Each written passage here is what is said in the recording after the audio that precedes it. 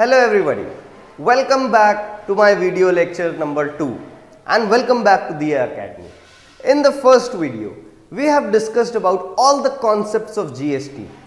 Okay, that was the base building of the chapter. In this video, we are going to do few questions. As you all know, this is mathematics. यहाँ सिर्फ theory से आपका काम नहीं चल सकता. Numericals पे भी आपकी बहुत ज़्यादा नॉलेज होनी चाहिए और you have to be very accurate while doing the questions. Okay, so what is important? What I am going to say now, that this GST is divided into two parts. The first part, we are going to do the base building concepts, the straight questions. In those straight questions आपको कहीं पे भी intra GST, inter GST जैसी चीज़ों के बारे में नहीं पूछा जाएगा. डायरेक्टली आपको वैल्यूज दी रहेंगी, परसेंटेजेस गिवन रहेंगे and you directly have to solve it. But in the second part which is the main part, in that part which we are going to do further in the next video, in those parts you have to be very careful because जो सारे concepts हैं आपके intra state, inter state, net GST paid, consumer based tax, ये सारी चीज़ें आपकी उसमें club होने वाली हैं. Okay, so without wasting any further time, let's start it. So, as you can see the question number 1, Satish buys a pair of shoes costing rupees 470 and if the GST charged at 5%, what the question is saying that Satish, a man, has bought a pair of shoes for rupees 470 and he has paid GST at 5%. As I told you earlier, in these types of questions, nothing will be told like interstate, intrastate. तो simply आपको उसका price दिया हुआ है और percentage दिया हुआ है. अब आपको क्या करना है, आपको टोटल अमाउंट उस शूज के लिए कितना पे हुआ वो आपको बताना है. So first of all we are going to mention what is given to us. अगर ये हैबिट आप डेवलप नहीं करोगे, जो कि आप देख सकते हो, तो बड़ा प्रॉब्लम होगा. सबसे पहले जो इन्फॉर्मेशन आपको गिवन हो उसको मेंशन कर लीजिए. अगर ऐसा आप कर लेंगे तो आपका सॉल्यूशन इजी हो जाएगा, आपको प्रॉब्लम नहीं होगी. So first of all what is given, the mark price of the shoes. Mark price is rupees 470 and the percentage of tax that is 5%. तो आपको टैक्स का परसेंट दिया है और आपसे टोटल अमाउंट पूछा है, तो you have to convert that 5% into rupees. This is the first task, that we have to convert the percentage of GST. Okay, so 5% जो GST है उसको अभी हम लोग रुपीस में कन्वर्ट करने का कोशिश करेंगे. So 5% into 470. Why? Because we have to find what is the value of that 5% in terms of rupees. Okay, so first of all what we are going to find is the amount of GST. तो amount of GST का simple तरीका है, जो भी mark price आपको given है उसका value place करिए into the percentage of GST.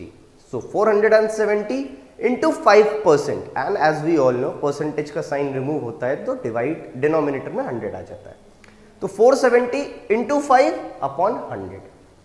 You will multiply it, you will do the elimination and you will get rupees 23 and 50 paisa. 23 rupees 50 paisa as the amount of GST for that 5%. Okay. So now we have calculated the amount of GST. Now what we have to do, we have to find the total amount. So total amount का formula is very simple. Whatever is your mark price, question में cost price भी दिया जा सकता है, तो you simply write the mark price of the shoes plus the total tax paid. You can also write the total amount paid as tax. Whatever you feel comfortable, you can write it. So write mark price of the shoes as you can see here plus total tax paid. So 470 plus 23 rupees and 50 paisa. You just add it, you will get rupees 493.50.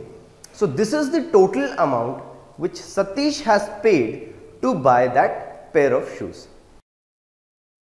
Now we have completed the first question. Now we are moving on to the second question.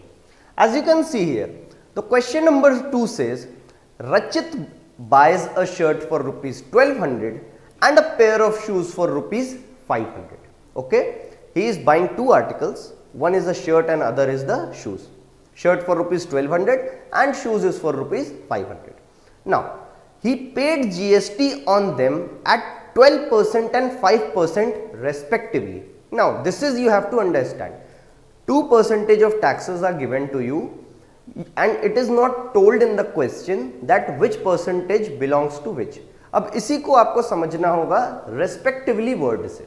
Respectively word का mathematics में यहाँ specially in questions में use क्या है, जब आपको दो चीजें दी हो तो जो वैल्यू पहले आए वो पहले वाले ऑब्जेक्ट की है. फॉर एग्जाम्पल क्वेश्चन में पहले शर्ट का वैल्यू दिया था 1200 और परसेंटेज 12% पहले प्रेजेंट है.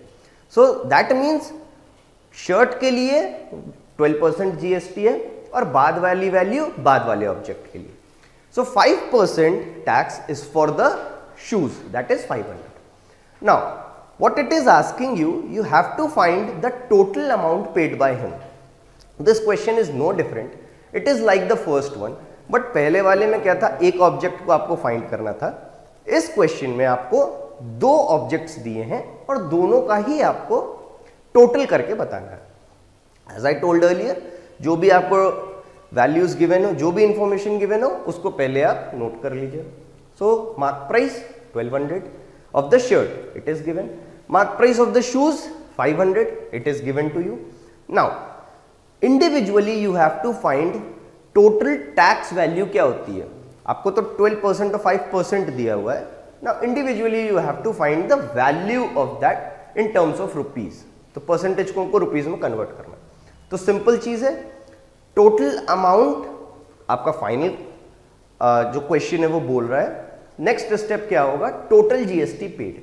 So total GST paid is equals to, as you can see, 12% into 12 upon 100, 1200 upon 100. So what it is saying, इसका मतलब क्या है कि टोटल GST आपको शर्ट के लिए और शूज के लिए, दोनों के लिए फाइंड करना है. शर्ट के लिए, शर्ट की वैल्यू 1200 है और टैक्स है 12%. तो सो 12% of 1200. Okay, by using this formula we are going to find the amount of tax for the shirt. Okay, so it will be 144. next अभी आपको ये बताएगा शूज के लिए 5% टैक्स है और 500 उसकी वैल्यू है. so 5% upon 100 into 500, so you will get 25 as the amount of tax. so tax for the shirt is 144 and tax for the shoes is 25. You simply add it, so you will get the total amount of tax including both your GST of shirt and shoes. So 144 plus 25, 169 as it is written over here. Now moving on to the final part, you have to find the total amount paid by him. Simple. Total amount का मतलब क्या हुआ, सबसे पहले आप उन values को बताइए जिस वैल्यू में आप परचेस कर रहे हो. अगर क्वेश्चन में आपको मार्क प्राइस की वर्डिंग्स मेंशन है तो यू यूज मार्क प्राइस. अगर कॉस्ट प्राइस करके दिया है so you right cost price. It doesn't matter आप मार्क प्राइस लिखो या कॉस्ट प्राइस लिखो. व्हाट मैटर्स इज कि आपकी सारी चीजें क्लियरली मेंशन होनी चाहिए. You have to mention each and everything clearly. अगर एक भी चीज आपने इनकम्प्लीट मेंशन की so you are going to cost with your marks. So as you can see, total amount paid, mark price of the shirt plus mark price of the shoes plus total GST paid. That means 1200 plus 500 plus your 169 as the total tax of both shirt and shoes. So you will add everything and you will get answer as rupees 1869. So this was the amount which Rachit paid when he bought both the objects. तो अगर आप question 1 और 2 को compare करो तो उसमें कुछ भी डिफरेंस नहीं है. क्वेश्चन 1 में आपको एक ऑब्जेक्ट का डिस्क्रिप्शन बोला था, क्वेश्चन 2 में आपको दो ऑब्जेक्ट्स दे दिए. This was the basic question of GST. यहां से आपका बेस स्टार्ट हो रहा है. अगर यहां से आपको क्लियर नहीं होंगी चीजें और अगर यहां से आप समझ गए सारी चीजें तो आगे के क्वेश्चंस में आपको कोई प्रॉब्लम नहीं होगी. So now friends, because we have completed question number 1 and 2, it's time for the question number 3. What the question is saying, the sales price of the washing machine is rupees 17,700 inclusive of GST. This is a keyword in this question. Inclusive word is the keyword. The tax percentage, as you can see, it is given, it is charged at 18%, as you can see here. Now what you have to find is the list price. अब आप question को अच्छे से पहले समझिए. First lecture में हम लोगों ने इंक्लूसिव और एक्सक्लूसिव वर्ड को डिस्क्राइब किया था, डिस्कस किया था. इंक्लूसिव ऑफ टैक्स का मतलब क्या होता है? Exclusive price plus the amount of tax, as you can see in the formula. So what it is given is you the inclusive price. सो अगर ये फॉर्मूले में ही आप वैल्यू को प्लेस कर दो, inclusive price is on the left of the is equals to, that means the inclusive price is given. So 17,700 the price is given to you, the tax percentage is given to you, but you don't know what is the price of that washing machine without the tax. Now this is the twist. आपको exclusive price नहीं पता. और अगर आपने notice किया पिछले questions में, आप लोगों ने ध्यान से अगर समझा है, तो टैक्स हम लोग कॉस्ट प्राइस या मार्क प्राइस पे ही फाइंड करते हैं.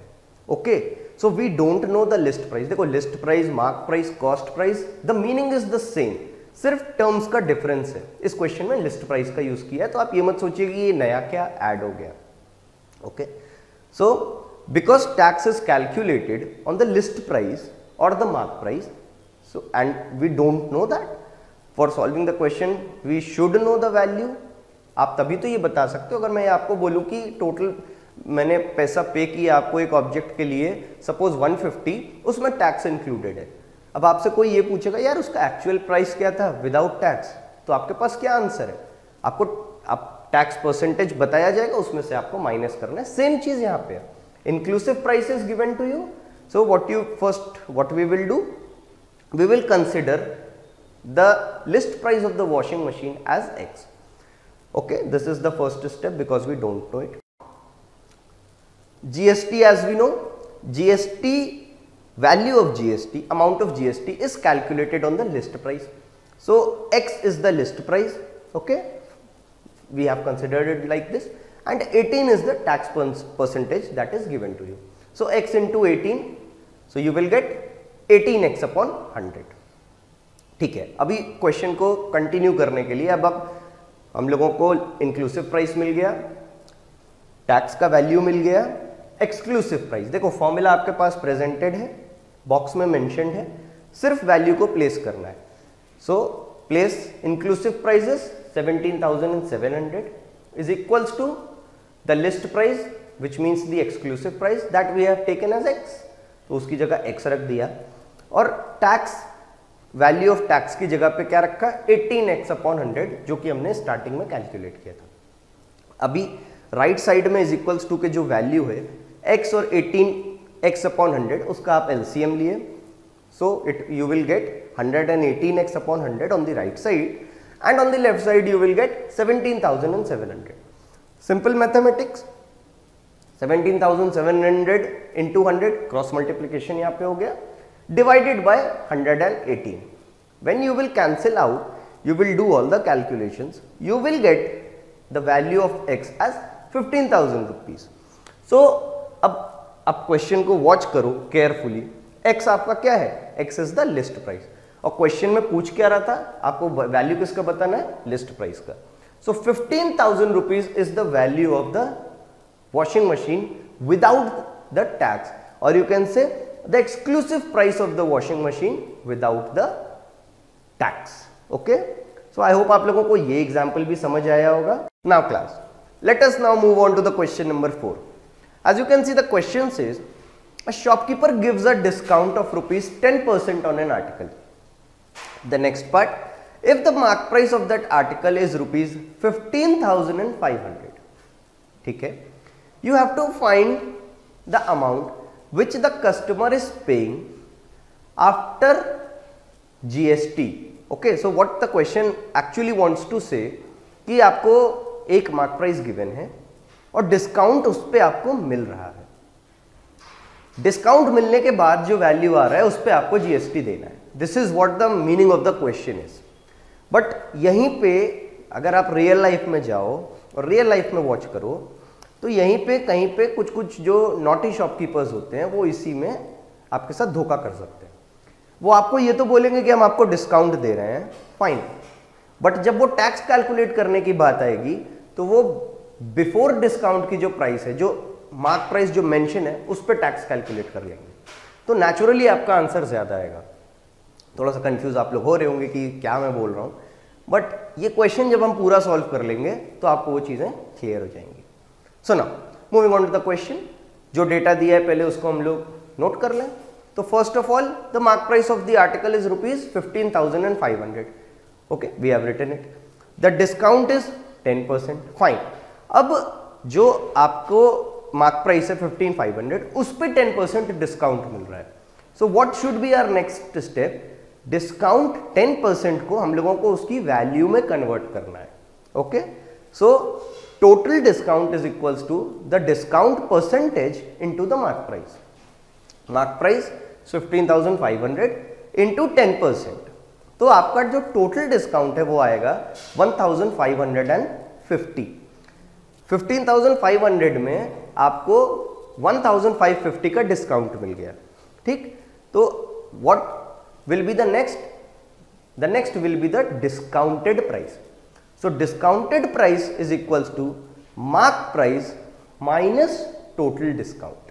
ओके, सो डिस्काउंटेड प्राइस क्यों? क्योंकि जब आपको डिस्काउंट मिल गया है तो आप ये तो बताओगे ना कि यार हमारा नया मार्क प्राइस क्या आया या डिस्काउंटेड प्राइस क्या आया, वो तो हम लोगों को बताना पड़ेगा। तो उसी के लिए ये सारी हम लोग मेहनत कर रहे हैं।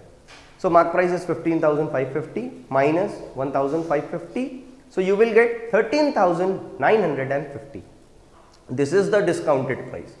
अब जो फेयर शॉपकीपर्स हैं वो आपका जो जीएसटी है वो डिस्काउंटेड प्राइस पे कैलकुलेट करेंगे, बट जो मैं आपसे स्टार्टिंग में कह रहा था, जो नॉटी शॉपकीपर्स हैं वो आपको डिस्काउंटेड प्राइस तो दिखाएंगे कि 13,950 है, बट द टैक्स वो किस पे कैलकुलेट करेंगे? 15,500 पे, which is wrong. You are liable to पे tax on ₹13,950, not on 15,500। Okay, this is what I was trying to से। सो अब अभी आपको एक कॉन्सेप्ट क्लियर हो गया, तो आप जब फ्यूचर में कभी परचेस करने जाओ तो आप कैलकुलेशन इस तरह से क्रॉस चेक कर सकते हो कि कहीं आपके साथ शॉपकीपर जो है कहीं धोखा तो नहीं कर रहा। So GST percentage 18 is given. What we have to do now? We have to find the value of GST. So total tax paid is equals to discounted price into GST upon 100। So 13,950 into 18 upon 100. So you will get the total tax paid is equals to 2,511. This 2,511 is what? This is the conversion in rupees of 18% GST. तो अब आपको आपका new mark price मिल गया जिसको हम discounted price बोल रहे हैं, आपको वैल्यू ऑफ टैक्स मिल गया। Next step is what? We have to find the total amount. Simple, total amount paid by the customer, discounted price plus the total tax. So discounted price is what? 13,950 plus 2,511. Simply add it. You will get as rupees 16,461. That is 16,461 as the total amount which the customer should pay or the customer has paid for buying that article. So class, we have done 4 questions till now. Her question में मैंने कोशिश किया कि कुछ ना कुछ अलग डाला जाए. It's time for the next question, and this question is again a tricky one. A tricky in terms of the language, not in terms of solution. अगर आप समझ गए इसका language तो आसानी से कर लोगे. What the question is saying? A man has bought an article for rupees 3,450. Fine. एक आदमी ने 3,450 का कोई एक आर्टिकल खरीदा. What he did? He marks up the price of the article by 16%. above the cost price. जिस पे purchase किया जाता है that is your cost price. So 3,450 is your cost price, and what he did, he 16% he raised up the value 16%. Then what he did, he charged GST at 12%. Fine. So find क्या क्या करना है आपको? Mark price of the article, price paid by the customer, ये आपको find करना है.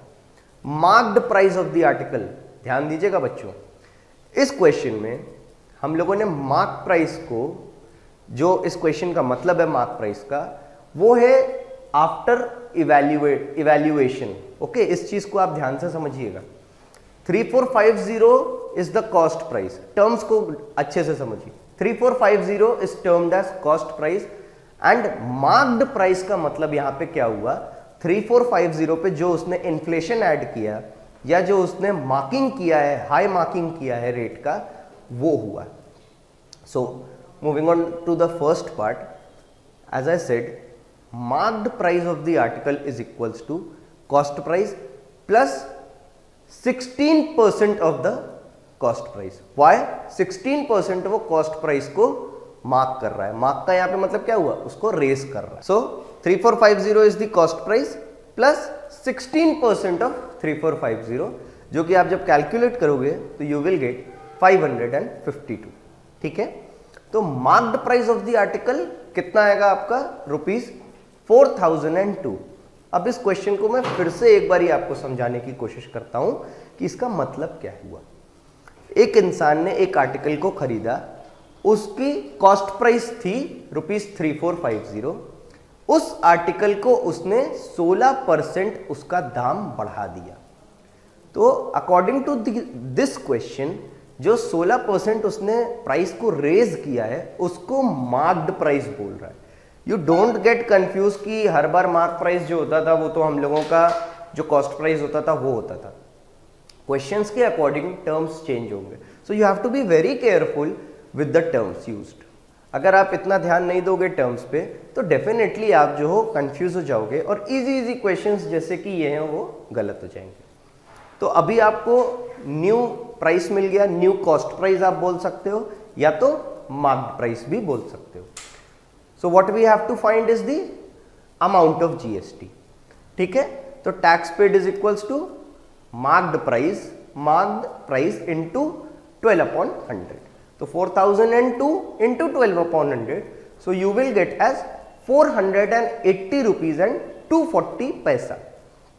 This 480.240 is the amount of GST equivalent to 12%. ठीक है, अभी आपको क्या मिल गया, न्यू मार्क्ड प्राइस मिल गया, आपको टोटल अमाउंट ऑफ टैक्स मिल गया। What you have to do, you have to just add them as the total amount paid. So simply what you have to do, you will add 4002 plus 480 plus 240, so you will get ₹4482.240 पैसा। This is the answer of this question. अगर आप लोगों को हम लोगों का video अच्छा लग रहा हो, हम लोगों का पढ़ाने का तरीका समझ आ रहा हो, मेरे जो क्वेश्चंस है वो आपको अच्छे लग रहे हो, तो लाइक करिए हमारे इस वीडियो को, चैनल को सब्सक्राइब करिए ताकि आपको और ज़्यादा से ज़्यादा वीडियोस मिले जो कि आपके लिए हेल्पफुल हो। डोंट फॉरगेट टू सब्सक्राइब दिया अकेडमी। Thank you class.